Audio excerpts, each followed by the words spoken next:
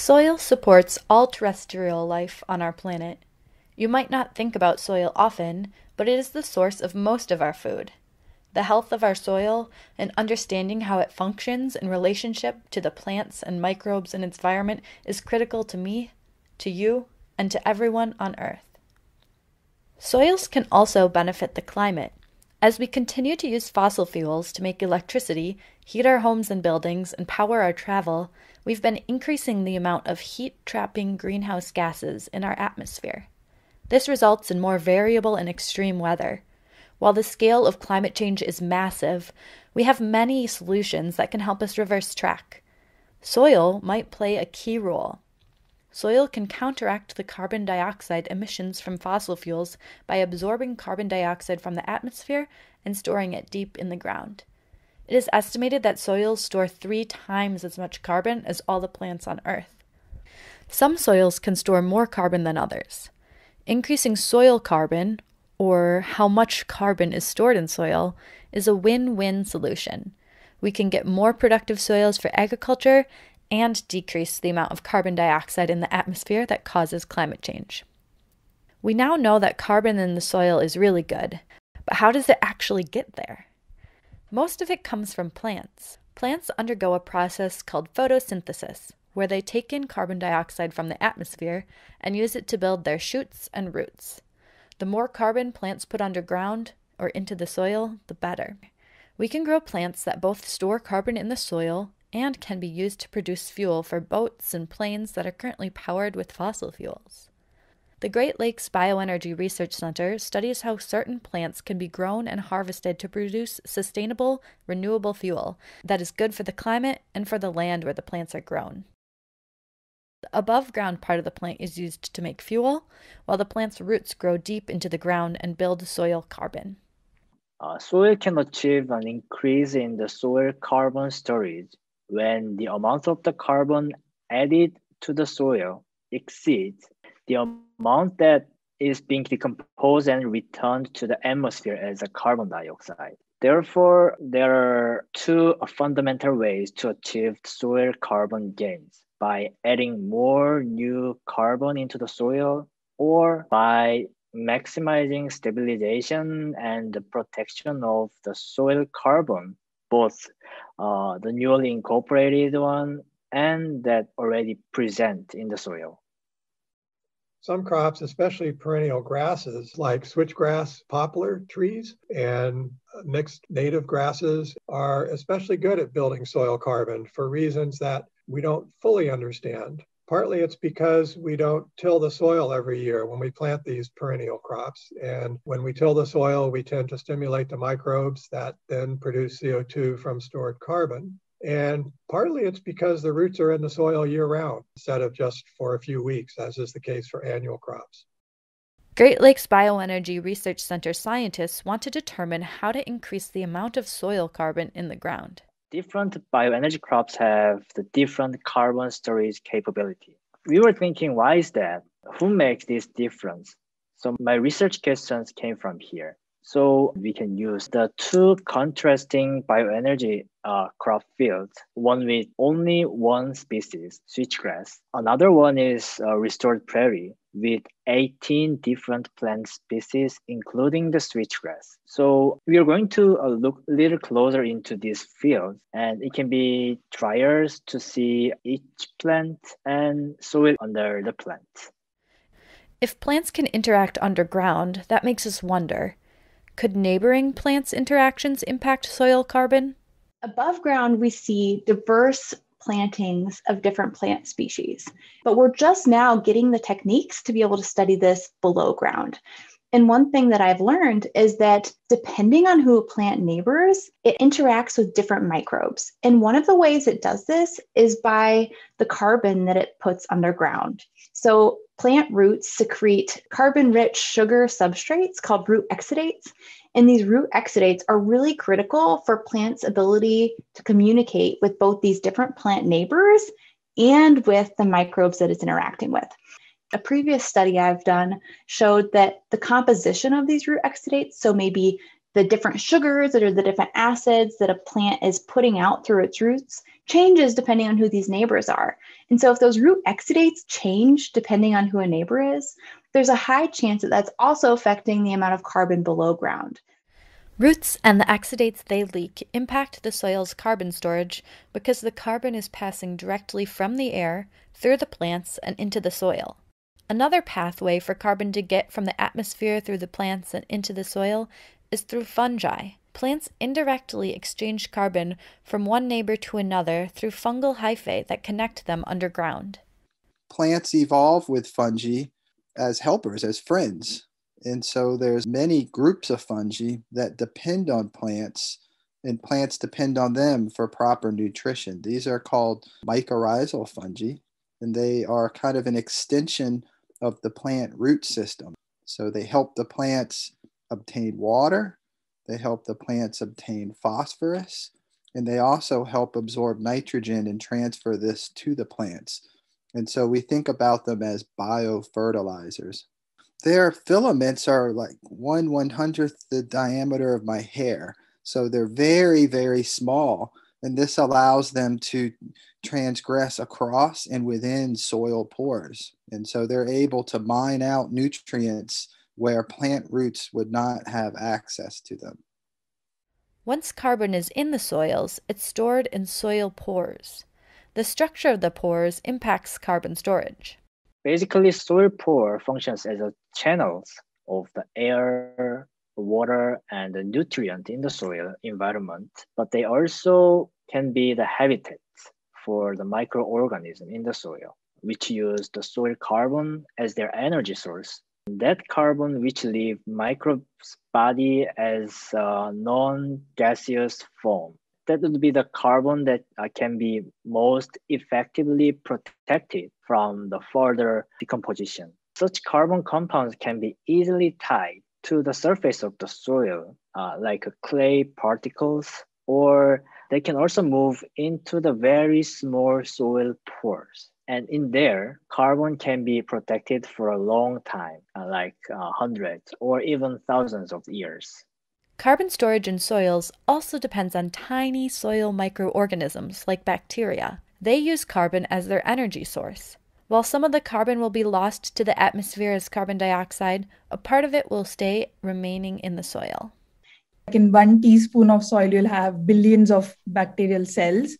So there are like many of this tiny microbes in the soil. What bacteria does is it uses the complex organic compounds that are available from the plant roots in the form of like root exudates or the rhizodeposits, those kind of stuff. So it takes those complex organic compounds and break down them into simpler form and uses them as an energy sources. And the simpler form is then gives it back to the plant. So it's like an exchange trade between the microbe and the plant where they help each other. To break down carbon in soils, microbes need enzymes. Microbes are very small and they can't eat their carbon foods and digest them inside of their body because these carbon molecules are too big for them. So they secrete these enzymes to the soil and let these carbon compounds cut into smaller pieces in the soil around them and then absorb those cut down pieces. This is why the enzymes we find in the soil are called extracellular enzymes. If you want to see how active the soil microbes are, looking at the extracellular enzyme activity is a good choice because it tells us how hard they're trying to eat their foods and what kind of food they are targeting to eat, and most importantly, how much carbon they can potentially eat. As you can see, there are lots of different things that might influence how soil carbon accumulates. We designed an experiment to get to the nitty-gritty of how plant interactions, root exudates, Fungi and bacteria, soil pores, enzymes, all impact carbon storage in soils. How do we address all these research questions and see the roots without disturbing the plants while they're growing? So we started designing the rhizoboxes late 2019. We went through a couple iterations before we settled on this like 3-compartment design. We actually had to build all these from the ground up. So we purchased like a ton of plastic and just used a bunch of cement, a lot of bolts and screws, and assembled these. And they're like 0.5 meter long and like a third of a meter high. So they're quite big. Each box needed like a few kilos of soil. To fill them, what we had to do is we wanted to pack them to a certain bulk density and a certain moisture level. And just because of how they're set up, of how thin and tall they are, we couldn't bring them to the certain moisture level without adding the moisture as we were filling. It took us like 7 days, and we had like 14 different people come through, and everybody was packing boxes just in layers, adding water, put another layer of soil, and then after we reached the top, then we compressed them all, put the bolts on, and moved to the next box. The rhizoboxes will help us cross multiple scales to understand how tiny things like soil pores and microbes ultimately can have huge impacts on plant communities and global carbon storage. How can we tell what carbon came into the soil from plants? And how can we tell from which plant the carbon came? You can track the carbon by using isotopic elements. So we use 13C. It's a stable isotope. You find it in nature naturally. So our boxes have 3 plants. We make it so the plants we don't want to uptake this 13C, we cover them. So then they're not photosynthesizing. Think about it just like going to bed, right? You're not going to be eating. You're not going to be walking around the house. And that's exactly what these plants are doing when they're covered. They're just kind of, they're waiting to get some sunlight so they can become active again, you know? So the plant that we allow to take up that 13C takes it up through its leaves and then it distributes it all across the plant and wherever it's growing. It also uses it in exudates on the roots. And then these microbes live on these roots and they'll eat up those exudates and they'll reproduce and they'll grow these communities. And then when you have like roots that interact with each other, these different neighbors, then you can get the communities that kind of like live on both roots to kind of transfer the carbon that way. So it's really interesting that you can start to see your 13C carbon in plants that you didn't allow to uptake it through the air. It's actually transferred through the roots. So we grew these plants at an angle, and that allowed the roots to grow on the surface of this rhizobox. And when doing that, we could visualize where the roots were. So we carefully used sterilized tweezers and little spatulas to dig the root, almost like an archaeologist. We were excavating these roots out of the soil to carefully collect them. So after excavating this root, we put them in a plastic tube and we fill the plastic tube with glass beads. And the role of this glass beads is to stimulate a soil environment where the root is interacting with different pores and different sizes of soil particles, but it's glass, and so it's sterile. And that allows us to extract all of these carbon-rich compounds or root exudates that they're pushing out.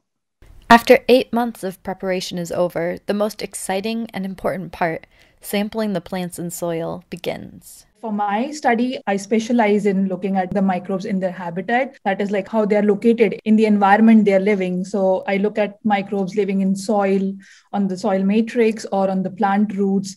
What we do is like we take like a gram of soil, and then there are different methods. There are like general stains that can be used where you can stain the cell wall of a bacteria and look at, you can quantify them. Or there are some advanced techniques such as FISH, which is fluorescent in situ hybridization. So it's like a probe which goes and binds to the RNA of the microbe, which has, it's like a small sequence of the complementary RNA, you know. So if you know that small sequence, you can like add an additional dye of your choice.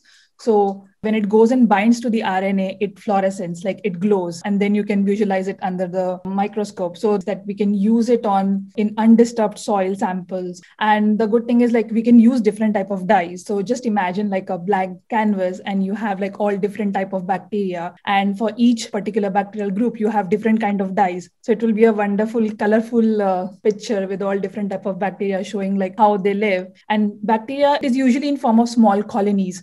But with this technique, with this FISH technique, we can see individual cells, how they are like grouped into and where they are situated in their habitat. First, I take small rhizoboxes from our rhizoboxes and I will map the soil enzyme activities on the soil surface. But since these enzymes are just liquid in the soil, we can't see them. So we can use these artificial carbon compounds that becomes fluorescent when they are cut by these enzymes. I will attach a membrane soaked with this carbon compound and put it on the soil surface. Then the enzymes in the soil will react with the compounds and become fluorescent. In this way, we can map the enzyme activity by capturing this fluorescence. And then these fluorescence are only visible when they are with these ultraviolet lights. Once we have that, just normal DSLR cameras can capture those fluorescences. There are many ways to analyze this. For example, if we want to find the hotspots, which means like very high activity area, we just like set the threshold values and then only select the soil area where the enzyme activities are like above certain value. Also, we can separate out the root areas and then just look at the enzyme activity on those roots. The researchers are currently analyzing results that will then be written up and published. However, the work, curiosity, and questioning won't stop there.